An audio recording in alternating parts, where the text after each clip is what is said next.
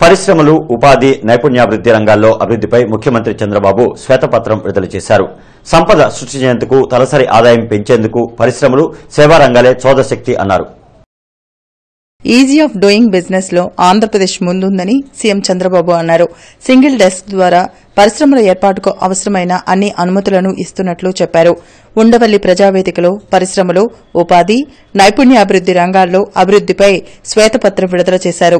ఎంఎస్ఎంఈల కోసం ప్రత్యేక కార్పొరేషన్ ఏర్పాటు చేశామని, 175 నియోజకవర్గాల్లో ఎంఎస్ఎంఈ పార్కులను ఏర్పాటు చేస్తామన్నారు. ఫుడ్ ప్రాసెసింగ్ రంగంలో అనేక కంపెనీలు రాష్టంలో పెట్టుబడులు పెట్టేందుకు ముందుకు వచ్చాయన్నారు. పర్యాటక రంగంలో అభివృద్ది ఫలితాలు బాగా ఉన్నాయని చంద్రబాబు అన్నారు. త్వరలోనే కర్నూలు, దగదత్తి, కుప్పంలో నుంచి విమాన సేవలు ప్రారంభమవుతాయన్నారు. జనవరి 9న రామాయపట్నం పోర్టు పనులకు శ్రీకారం చుట్టనున్నట్లు ప్రకటించారు. కడపలో ఉక్కు పరిశ్రమ ఏర్పాటుకు కేంద్రం సహకరించకపోయినా మనమే చొరవ తీసుకున్నామని, అలాగే రామాయపట్నం పోర్టును అభివృద్ది చేయనున్నట్లు చెప్పారు.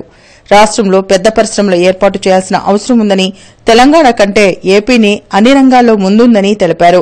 నిరంతర శ్రమల వల్లే ప్రజల్లో ప్రభుత్వంపై నమ్మకం వస్తుందని చంద్రబాబు అన్నారు.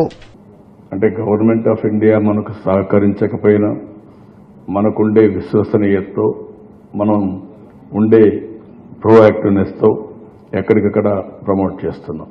ఇందులో మీరు చూస్తే స్టీల్ ప్లాంట్కి వెనక్కిపోయారు, మనం ముందుకెళ్తున్నాం.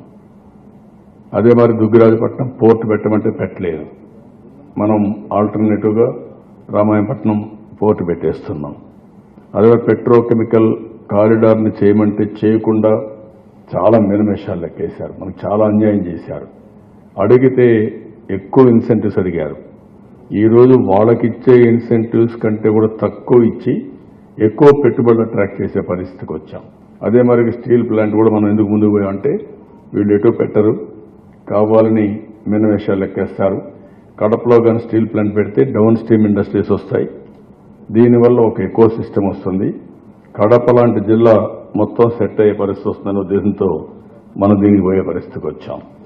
ఈ విధంగా మీరు ఒకసారి చూస్తే మేము కాన్సన్ట్రేట్ చేసే విధానం కూడా పెద్ద ఎత్తున ఇండస్ట్రీస్ రావాలని ముందుకు పోతున్నాం.